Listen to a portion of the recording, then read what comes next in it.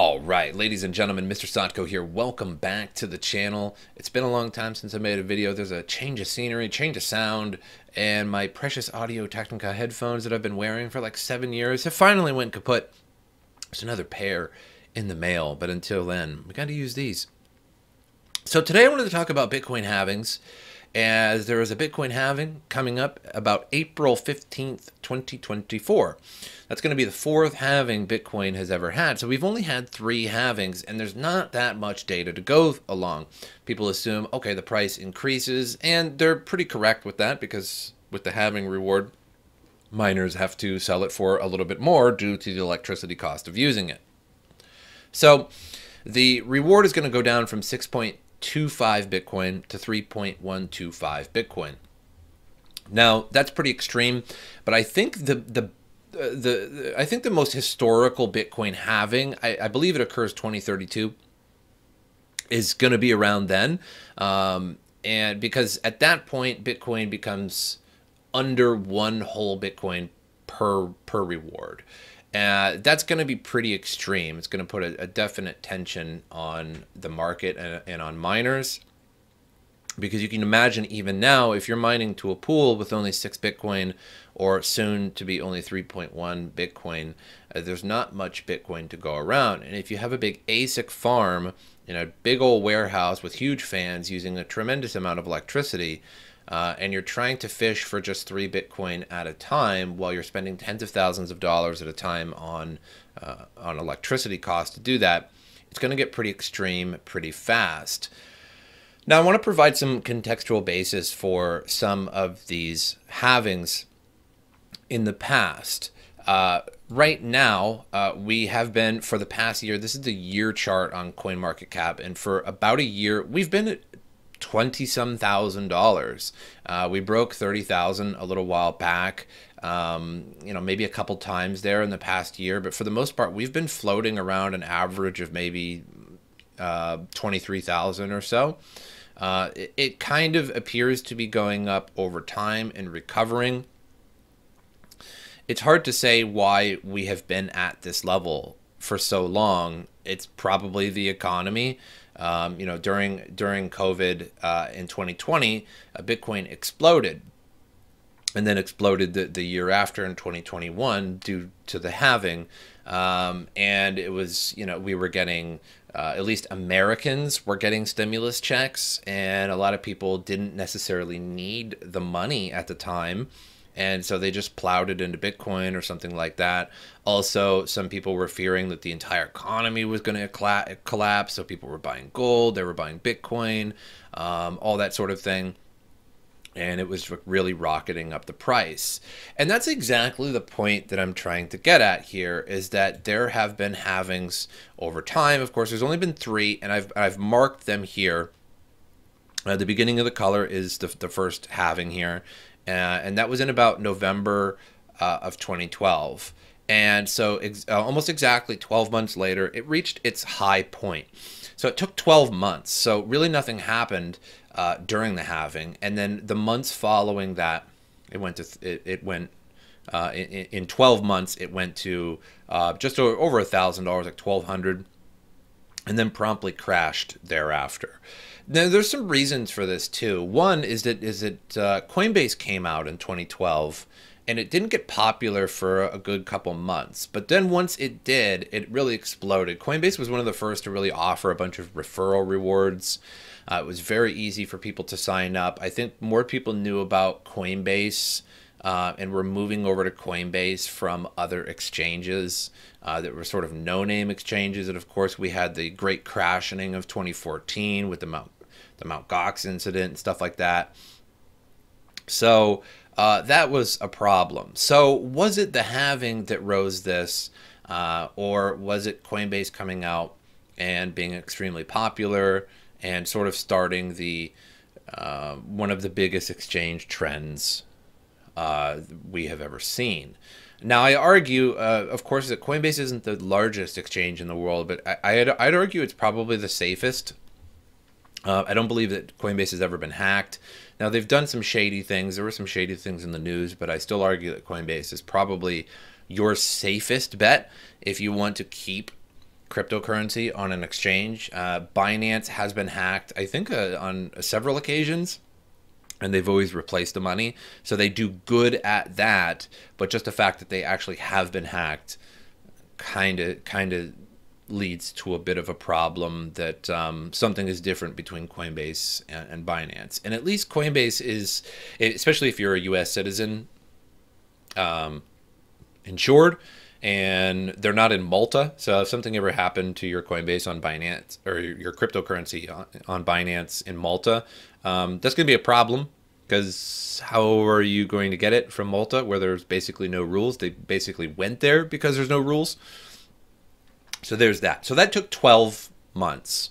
The next halving was in 2016, and 17 months later, we hit our all-time high, for the time being, of that approximately $20,000 that we all know and love today. So again, it takes quite a while for it to reach a peak, and once it reaches that peak, it goes down from there, and it kind of goes down very hard and very quickly. About a year later, it's going to reach the bottom. The top of here was November 13th, and the very bottom in this case was in 2015, so a couple years later. Whereas after the 2017 fiasco extravaganza, we sort of reached bottom in 2019. It was about December of 2019, so a year later. So you're talking about a year or two later, you're going to be at the bottom. So if you're sort of scouting this out, this trend, and I'm going to give a very contextual warning again about trends, it would seem like you should be buying in about now and then selling about 17 or 18 months later by this chart. However, the problem with that is that trends are bustable. Trends are not very good when it comes to financial possibilities. So, you know, if everybody knows that the price of something is going to rise on Saturday, it's not going to now. It's either going to rise on Sunday or on Friday or on a totally different day, because now sellers are prepared to sell at a different time and buyers are prepared to buy at a different time. If everybody knows what the price is going to be, there is no market. That's the whole idea, is that a whole bunch of people are willing to buy and sell at this price, et cetera, et cetera. And everybody's sort of thinking the same thing. I can't wait to sell and make some profit. I can't wait to buy and then sell and make some profit. So everybody's doing this cyclical thing. Everybody's looking at this same chart and they're like, oh yeah, 18 months from now, it's going to be at its high and that's what I'm going to sell. So it sort of changes the dynamic. It's like the butterfly effect. It's like knowing the future.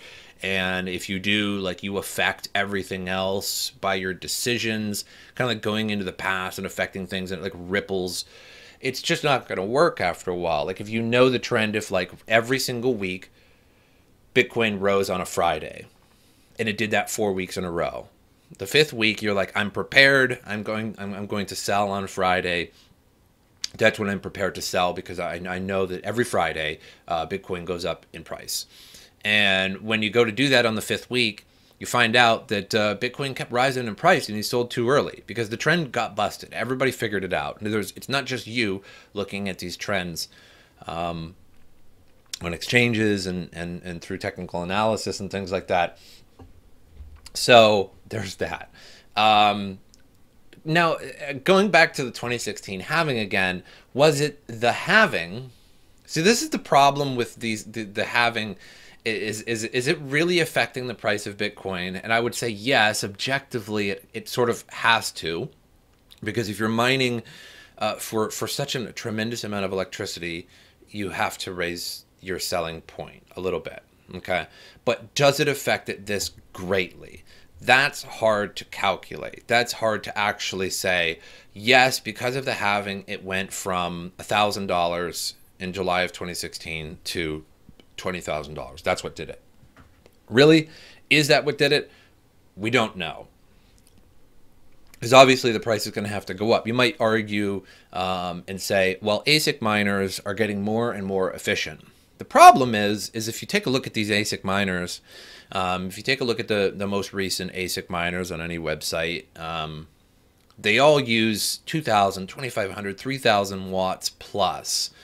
And that's been like that since 2016, 2017, and before. The old S5, S8 miners used 2,000, 2,500, 3,000 watts.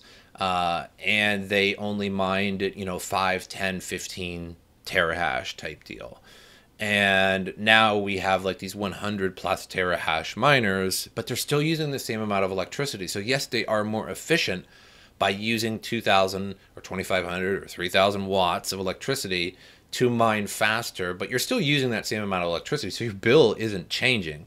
You're getting more Bitcoin for your bill, but your bill isn't changing. And with more people mining, you're not really getting more Bitcoin, because if everybody has 100 terahash miners, and you have a 100 terahash miner, you're just competitive at this point. You're just not falling behind. You're not above the game. Just because you bought the 100 terahash miner doesn't mean you're making more money. Now you're just competitive. You're on the same level. So it's interesting. So in 2016, just at the beginning of 2017, came that's the year of referrals, in my opinion. This was the referral YouTuber explosion, because we had things like BitConnect, and we had third-party mining programs that would be mining Bitcoin for you. You'd put $1,000 and they would say, oh yeah, we'll have a contract and we'll mine for you forever and ever.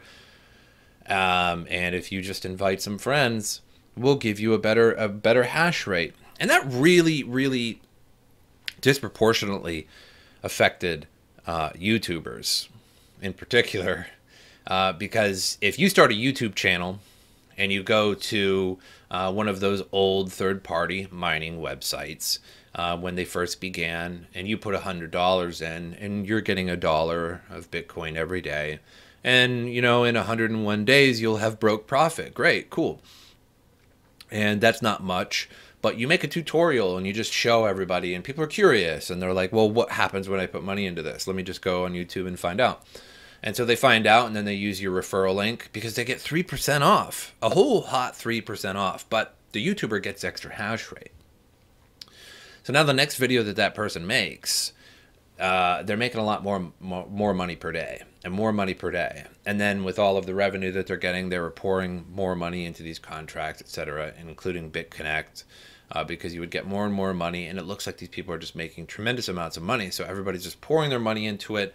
And people during this year, people were mortgaging they were taking on a second mortgage on their house. They were putting a second mortgage on their grandmother's house, because they were so sure, with the rise of Bitcoin, with this tremendous rise. I mean, you can see this tremendous rise almost compared to anything else. From $1,000 to $2,000, $20,000 was a 20x increase. This is one of the biggest, most explosive periods in cryptocurrency we've ever seen. Sure, Bitcoin got to $60,000, but compared to 20,000, that's only 3 times. This was $1,000 to 20,000. So you might be able to find a similar time in cryptocurrency, or a different cryptocurrency that was more explosive, like XRP or something like that. But like, just looking at the king of crypto here, Bitcoin, this was the most explosive period. If you weren't a part of this period in cryptocurrency, I really feel bad for you. You missed out. This was incredible. There was a new coin to mine virtually every day.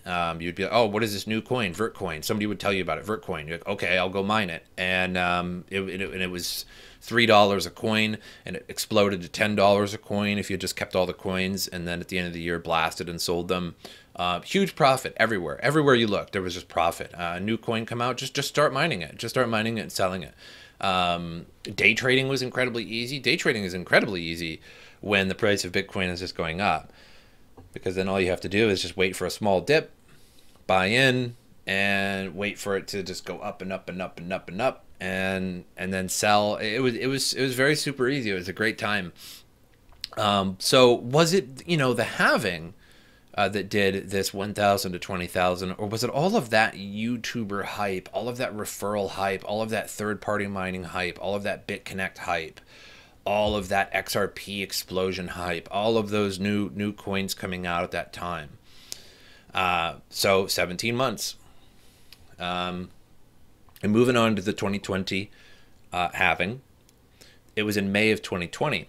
Now, the economy was sort of shut down in at the very beginning of the year in 2020 due to the whole COVID-19 fiasco, and we've seen a major dump in the price of Bitcoin. I mean, you could see $9,000 here to like 3,800. There was this huge slump, and then everybody started receiving, or at least Americans, and I think even a lot of countries across the world were paying extra for people to stay home, yada yada. And there was this idea that maybe the economy is going to crash and we should be buying gold and cryptocurrency and things like that. So there was this major hype all in its own, a totally different hype. I mean, this started in 2009 Bitcoin, and Bitcoin was sort of made from the 2008 crisis. It was because of that somebody really put Bitcoin out there. I'm sure Bitcoin was being made a little bit before that, but so Bitcoin had never seen an economic crisis. This whole time, the economy was just increasing. And not just cryptocurrency, but just like the economy in general, because we were recovering from one of the worst crashes of all time. So really there was no place to go but up. So the economy was just increasing. And we get to 2020 when things start to go haywire. We've never seen this sort of thing. Governments entirely shutting down over a disease. And if you want to talk about the disease, you want to talk about the whole shutdown thing, that's a completely different video, a completely different topic in itself. But there was some fear out there. Maybe the economy is going to crash. Maybe we should buy gold and stuff. There was also at some point in here, I'm not sure exactly when that occurred. I think it was about around here, that Tesla started accepting Bitcoin for Teslas, for the cars. And that just created this unbelievable explosion. The price went up so fast, it was unbelievable. And then they stopped accepting it. And I'm not sure if that was around here or after. But then we seen that the highest period was about 18 months later. This one's a little subjective, though, because you might be able to argue this was the highest period. No. This was the highest period at 64,000. So they were just about the same at the same periods. And so this is one of the most interesting periods because it's the hardest period to describe, really. Like, was it because of COVID, or was it because of strictly the halving, or was it because Tesla started accepting Bitcoin, and then everybody thinks that everybody's going to start accepting Bitcoin after that if Elon Musk does it? Plus, Elon Musk was, tweeting. Elon Musk started tweeting about crypto around this period, Dogecoin, etc., etc., etc. So what is my theory here for the next halving? If you want to go on this chart, then we're going to have a halving on April 15th, 2024. Not much is going to happen. As you can see, not much really happens directly after the halving. You can kind of see it started to increase a little bit. Took a little while here, but started to increase a little bit. Took about, 3-4 months there. Started to increase about immediately with the very first halving, but I would argue that's about when Coinbase came out. So everybody was buying on the easy to use Coinbase. It was American too, so it really got Americans into it. And they were before that as well, but a lot of the exchanges were just in a completely different country. I think Coinbase was definitely one of the first major explosive exchanges for Americans, and kind of went up quickly after the third halving too. So you can kind of expect maybe a period of a couple months, it seems like, before Bitcoin will start slowly going up. And if you want to go off this chart here, I think this one is the anomaly, the 12 months. I think that was the anomaly of Bitcoin just because this is such an early period that there weren't actually really that many investors. I mean, this explosive rise in price here from virtually zero to, $18, $20, $12, etc. Coinbase came out when Bitcoin was about $6, so somewhere around here. There just wasn't many investors. So like the volume was so low that if you bought a few $1,000s in Bitcoin, you're probably going to raise the price a couple bucks. Until as you get further down, then you're getting more and more volume. So this is a totally different experience, I think, this very first one here. But if Bitcoin is going to have in April, which is, obviously not for several months still, I think if you look at about 17 or 18 months later, that's going to put us about November of 2025 is going to be our highest period of Bitcoin for that time. So if you want to try and go with the trend of what has occurred in the past, and again, we only have three. We just have three, and that's just not a lot of data to go on. No one in their right mind, no scientist, no economist, nobody in their right mind would go off of only three instances and exclusively go for that. So we just have three halvings. So again, I would say 18 months after April is going to be the highest point of Bitcoin. So about November of 2025. So if that's something you want to put in your little memos, sell Bitcoin, pay attention to Bitcoin November 2025. That's probably your best bet within a few reasonable months or so. But you can see here that the price changes less over time. See, we went from like $10 here to $1,200. That's tremendous. We went from 1,000 here. Actually, it was 600, but at the beginning of 2017, I believe it was 1,000. So if you want to go by year, but we went from like $700 here to the high point of like $20,000, nearly $20,000. We went from a period here of like 9,000, you could call that 10,000 maybe, to $60,000. So you can see that it's actually starting to trend smaller. It takes a tremendous amount of money to continue raising it even further. So if we're at something like $20,000 or $30,000 in April of 2024, maybe because it's only going up a few times at this point, like 6 times. It was like 20 times. This is way more than 20 times, and then 20 times, and then like 6x kind of deal, maybe 7. So we could think maybe 5x, so $100,000. Maybe it would break a little bit more. I think the problem with $100,000 Bitcoin is that it's a psychological barrier. Every $10,000 is a psychological barrier. Oh, we're almost at 60,000. We're almost at 60,000, right? We're almost at 70,000, and there's going to be people stacking orders at 70,000. They think that's going to be the top. People don't stack orders at very odd values. It's a psychological thing in markets. Like, people don't stack orders that you can see the price here on the right side of the screen, $26,000, 788. That's it. Like, just everyone's just plowing orders on there. There are standing orders at that value, I'm sure. And there are standing orders at lower than that. But like if you take a look at any exchange, just go on an exchange right now and just, if you're trading, and take a look at the even psychological barriers. 5,000, 10,000, 15,000, 20,000. So we're at $26,786 approximately right now across the exchanges average. Take a look at 27,000. There's going to be way more orders than there are like $10 above where we're at now. It's just the way it goes. So again, it's going to be like 60, 70, 80, 90, and we're going to have to crush through it.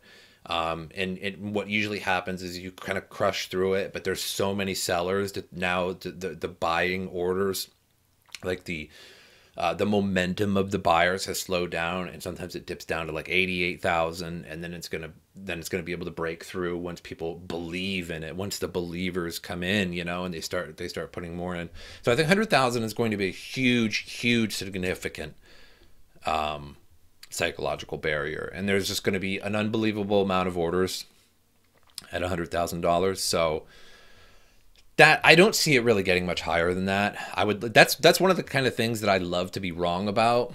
Like when it's like, oh, MrSotko, you said it would only reach $100,000, but we're at $168,000, and I'm like, man, that's something I love to be wrong about. Oh no, I was wrong, right? Like as I'm counting my money. Um, but but you can see that it's just not getting much higher and higher and higher. But that's all I have for you guys. I think this turned out to be a longer video than I thought. Yeah, we're at like 25 minutes. But I hope that kind of put some context into the Bitcoin halvings. Like if you guys have any comments or opinions about that, put it in the comments below. Maybe we'll have a debate. I do plan on going live at some point here soon, and we'll have a bigger discussion, and I'll catch up on the news and new coins that anybody wants to point out to me, all that sort of thing. But until then, as usual, I'll see you guys next time.